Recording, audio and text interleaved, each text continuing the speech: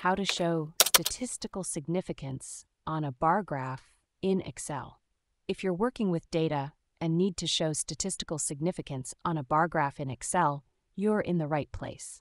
Let's break down the steps to make your data visualization more informative and clear. First, you need to understand what statistical significance means. It's a way to indicate whether the differences between groups in your data are likely due to chance or if they are statistically meaningful.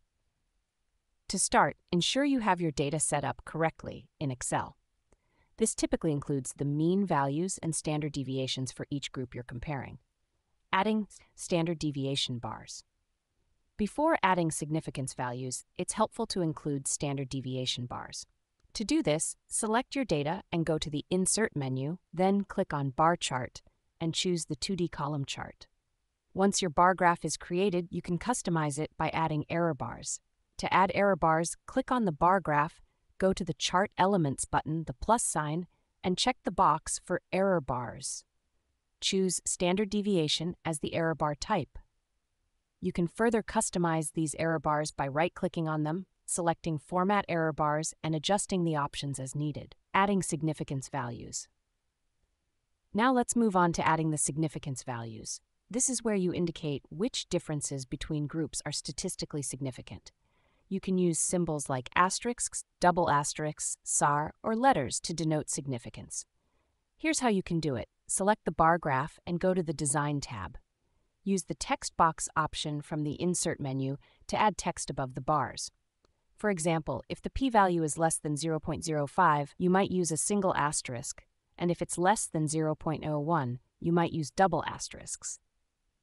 To add these symbols, click on the text box and type in your symbol, e.g., or SEER. You can then move this text box to the appropriate position above the bar.